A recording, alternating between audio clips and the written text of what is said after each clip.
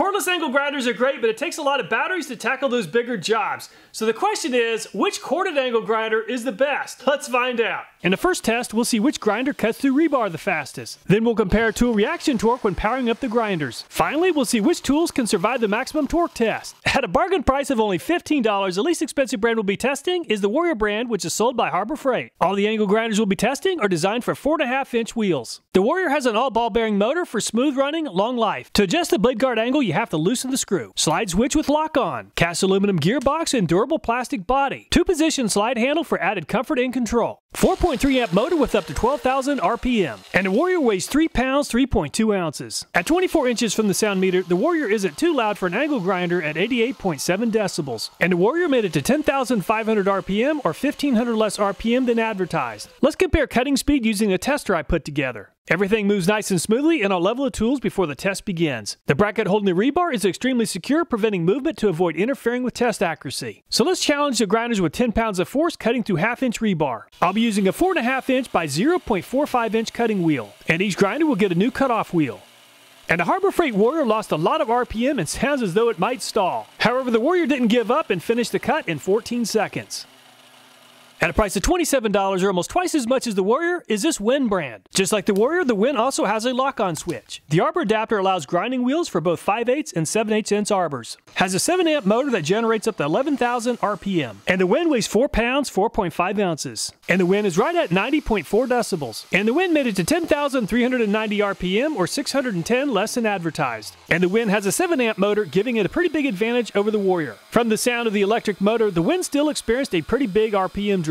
And the Win made the cut at over 3 seconds faster than the Warrior at 10.7 seconds. At a price of $29, or just $2 more than the Win, is this Black & Decker brand. The Win has a 7-amp motor, but the Black & Decker has a 6. Instead of loosening a screw to adjust the blade guard with the Black & Decker, there's a lever you can use to make the process easy. The switch on the Black & Decker has a carve-up for the thumb. This really makes activating the switch a very easy process. Includes a 3-position side handle, up to 10,000 RPM. The Black & Decker is pretty light at 3 pounds, 8.5 ounces. And the Black & Decker is the loudest yet at 98.7 decibels. The Black & Decker spins faster than advertised at 10,182 RPM. And the Black & Decker sure sounds like it's doing a better job at maintaining a high blade speed compared to the Win. And the Black & Decker makes the cut in 6 seconds and takes the lead from the Win. At a price of $33 is this Porter cable.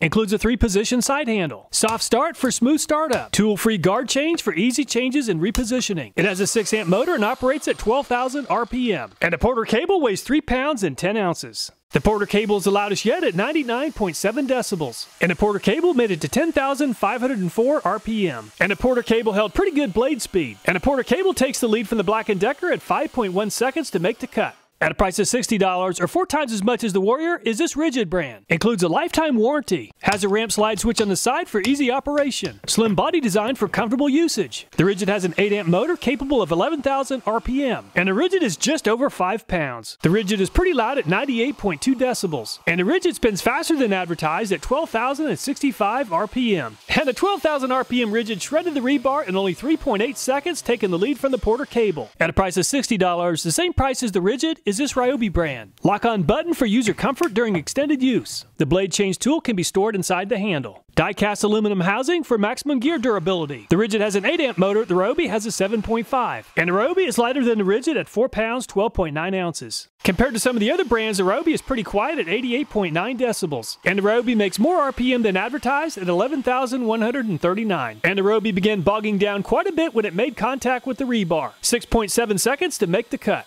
At a price of $92 is this DeWalt brand. Instead of using a blade change tool, the DeWalt comes with an Allen key. The DeWalt offers 2 different handle positions. Changing the blade guard does not require tools. The DeWalt has an 11-amp motor capable of 11,000 RPM. The DeWalt weighs 5 pounds and 4 ounces. And the DeWalt only made it to 10,334 RPM. And the DeWalt makes a lot of noise at 99 decibels. And the 10,000 RPM DeWalt lost some blade speed, but it still blasted through the rebar in 4.3 seconds to move into second place behind the Ridgid. At a price of $123 is this Metabo brand. You can change the blade guard angle without using tools. Unlike the other brands, the Metabo uses a paddle switch. Includes an automatic mechanical safety clutch, capable of 11,000 RPM. The Metabo weighs 5 pounds, 4.7 ounces. And the Metabo is even louder than the Porter cable at 99.7 decibels. 9,740 no-load RPM for the Metabo. And the 11-amp motor on the Metabo maintained pretty good blade speed and made the cut in 4.8 seconds. So a half a second slower than the DeWalt. At a price of $133 is this Milwaukee brand. Includes a slim grip designed to improve control and reduce fatigue. The Milwaukee even includes a tool bag. Tool-free burst-resistant guard for easy adjustments. Electronic clutch extends tool life and prevents bind-up. Overload protection maximizes motor life. Includes a soft start to avoid sudden movements during startup. Includes a powerful 11-amp motor, up to 10,000 no-load RPM. And the Milwaukee is the heaviest yet at 5 pounds, 7 ounces. 98.8 decibels for the Milwaukee. And the Milwaukee makes more RPM than advertised at 11,302. And the Milwaukee has a higher no-load speed than the DeWalt, but the Milwaukee lost a lot of blade speed making the cut. 5 seconds for the Milwaukee.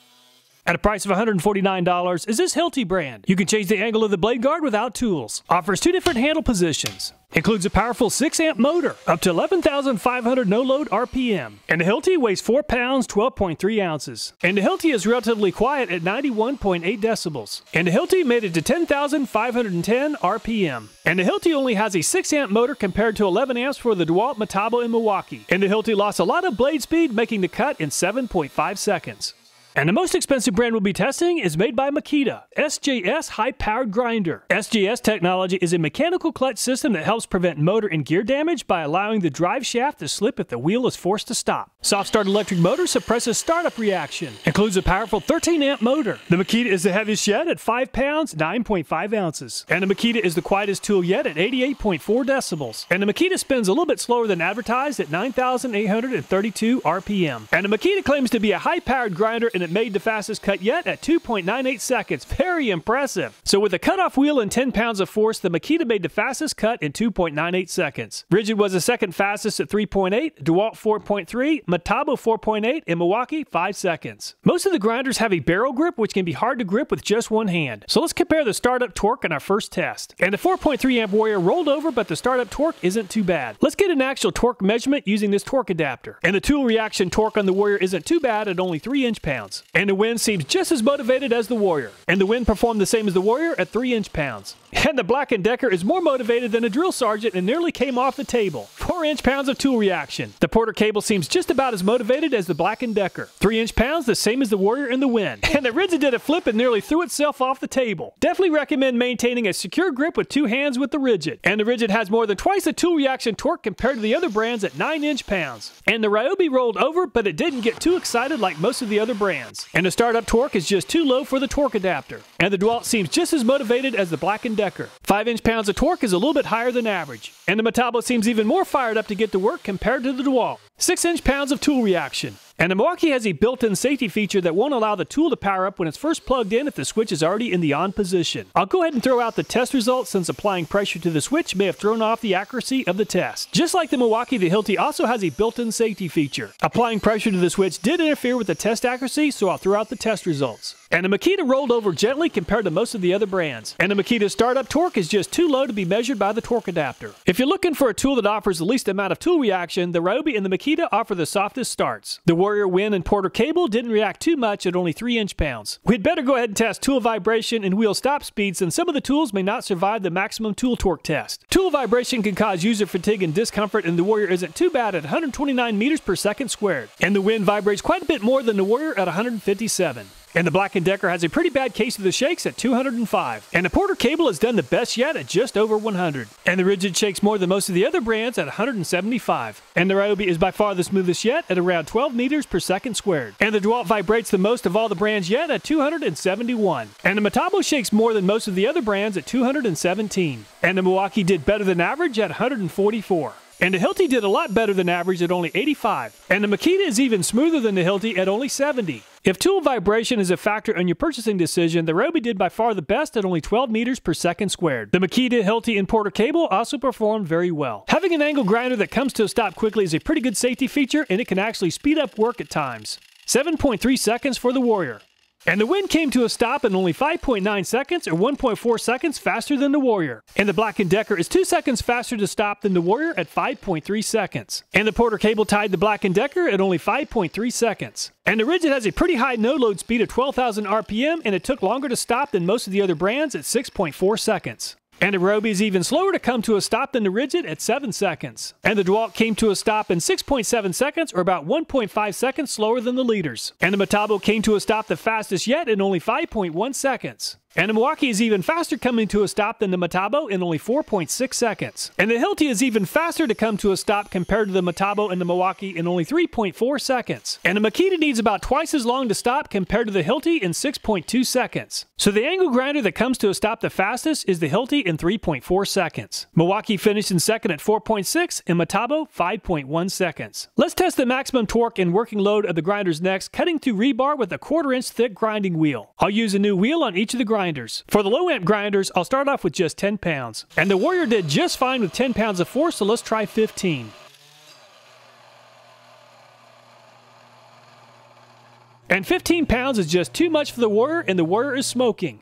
And the Wind makes more than enough torque to handle 10 and 15 pounds. So I'll use a new piece of rebar along with 20 pounds and a new grinding disc. And the Wind lost a lot of blade speed and is barely holding on, but it survived the test. 16.5 seconds to grind through the rebar. Just like the Wind, the Black & Decker lost a lot of blade speed on this test. And the Black & Decker is right at 2 seconds faster than the Wind at 14.5 seconds. And the Porter Cable is performing well for a 6 amp motor. And the Porter Cable is a little bit slower than the Black & Decker at 15.2 seconds.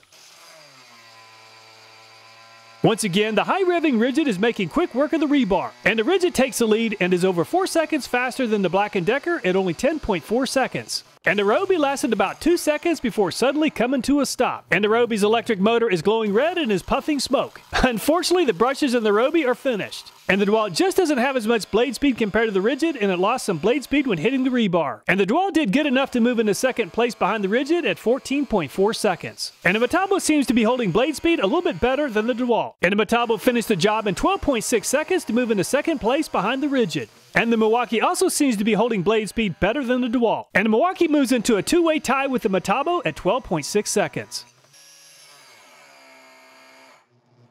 And 20 pounds is just too much for the Hilti.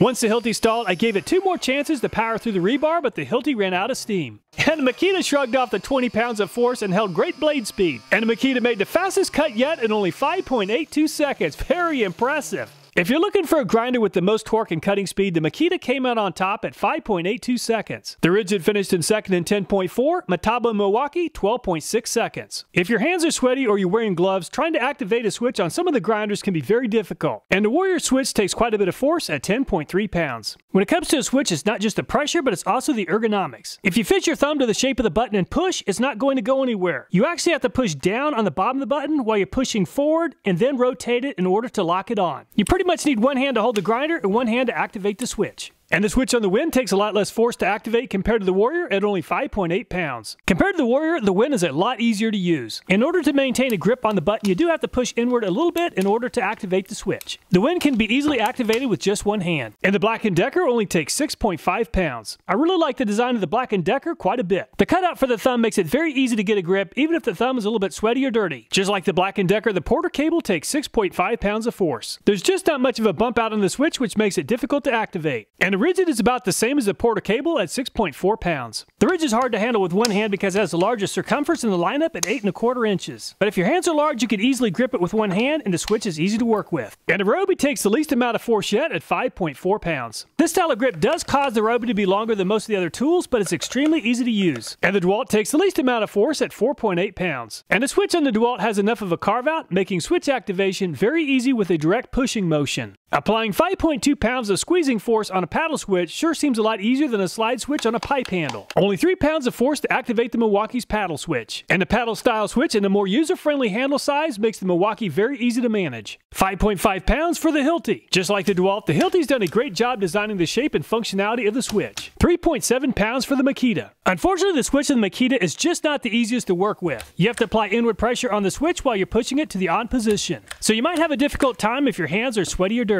Over the course of a tool's lifetime, you'll have to deal with the power switch hundreds or even thousands of times. and a Milwaukee takes the least amount of force at only 3 pounds. However, from working with each of the angle grinders, I found that switch design is a bigger factor than force. While rating ergonomics is highly subjective, I found the Ryobi to have the best ergonomics with the best possible rating of 1. Black & Decker, Metabo, and Milwaukee are also very user-friendly with a rating of 1.5. So which angle grinder is the best? If you consider all of the non-subjective categories, the Makita came out on top with an average finish of 2.2. Milwaukee averaged 3.4 and Metabo 4.8. So the more expensive grinders came out on top. If it's all about power and performance and you don't really care about the other categories, the Makita came out on top on both performance tests. The very affordable Ridgid had an average finish of 2. Metabo and DeWalt 3.5. If price was not a factor and I had to choose just one tool, I would definitely go with the Makita. It's an amazing angle grinder and it cuts extremely fast. If it's all about the value, $60 for the Ridgid seems like a pretty good price. If it's all about price and you really don't care too much about performance, why not just go with the Harbor Freight Warrior? It seems like a pretty decent tool, especially for $15. All the videos in this channel, including this one, are viewer suggested. So if you have a video idea, I hope you'll take time to leave a comment. Thanks so much for watching. Please take care and I look forward to next time.